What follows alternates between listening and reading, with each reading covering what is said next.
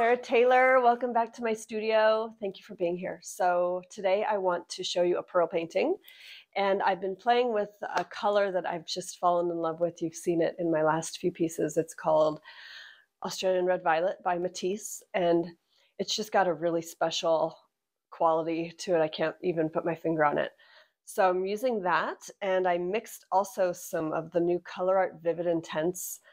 They have a color called Mars Violet that I absolutely adore, and it's really beautiful with that Australian Red Violet. So I'm using them as a base coat and alongside a transparent base coat. So I'm kind of going back a little bit, kind of, sometimes this happens as an artist, you kind of get going in different directions, and there's times where I just kind of want to like bring it back a little bit and focus on some of the things that didn't quite feel complete or that I just really love doing.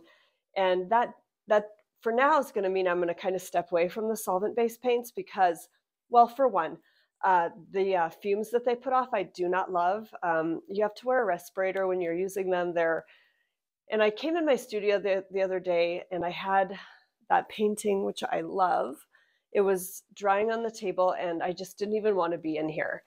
And it was that vitriol solvent paint that was, causing these fumes. So I am going to probably invest in like a HEPA air purifying, like air scrubber for the studio. So that will really help. But I think I would advise if you don't have a really good ventilated space or a studio space that's outside of your home or just a really good solution for air quality, I would not recommend getting too into those paints, as wonderful and unique as they are.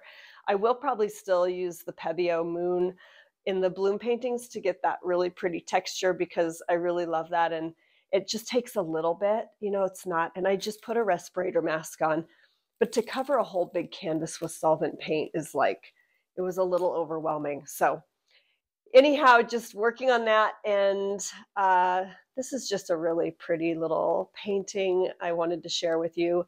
And of course, whenever I'm doing small canvases, I'm always kind of searching for the next concept to take onto a large canvas. And I think that I'm going to be doing that soon too. So thanks for your support, you guys. I can't even tell you how much it means. And I'll be in April. I will be teaching at Fluid Art Experience in Seattle. I know I've told you this before. I just want to make sure that everybody's aware that could potentially come to this event because it's so much fun and just highly educational if you're wanting to, increase your capacity and really stretch your mind and test yourself with fluid art. It's a really, really cool event. So, all right, I'm going to get you on the canvas and much love.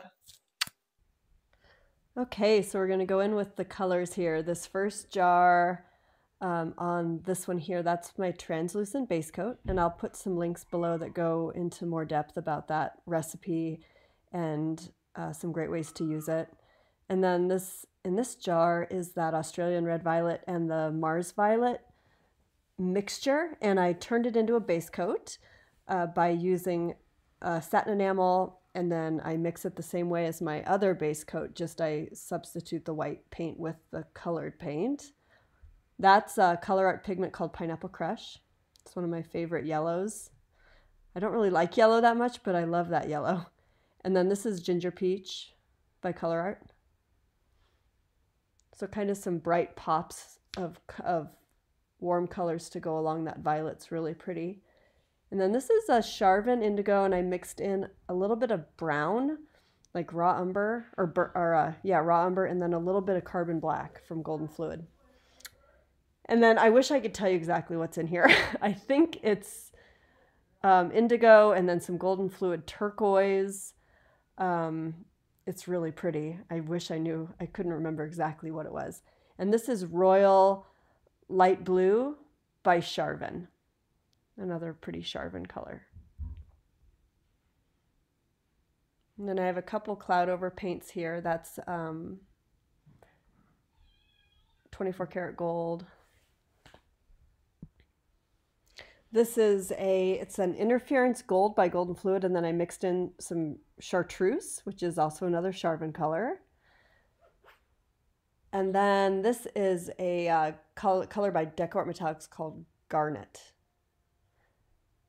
And I don't think I actually used that, but there it is. And yeah, I'll just get you onto the canvas and put some music on. The dried results and everything is at the end. So thanks for being here, and I'll talk to you soon.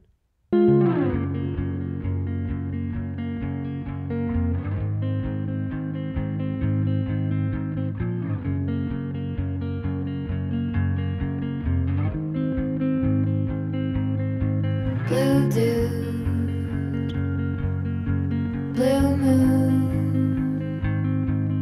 kinda mysterious, shaded with someone I'm not really into. Do you need to fix it? Talking bullshit. It's hard to see you when your eyes look dull. Who's gonna save you? Who's gonna make you not blue?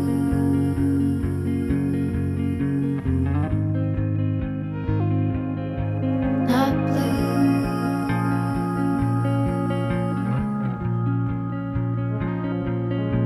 Blue too.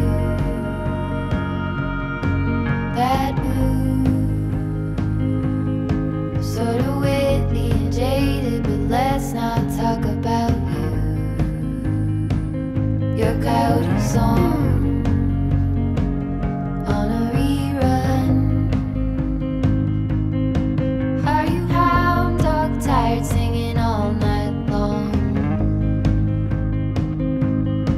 Who's gonna save you? Who's gonna make you not blue?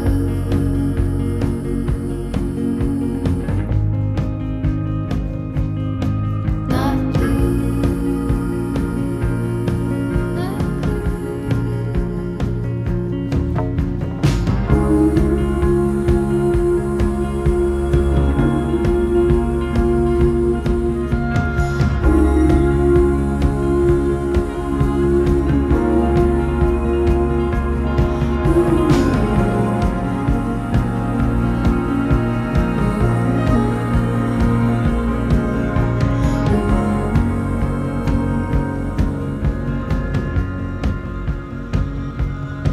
blue dude, blue moon. Been one or two since I ran into you. Do you need a picture? Well, that gets old. It's hard to take one when your iPhone's full. Who's gonna save you? Who's gonna make you not blue?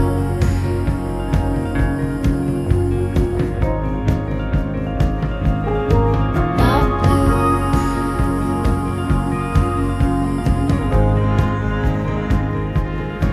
Not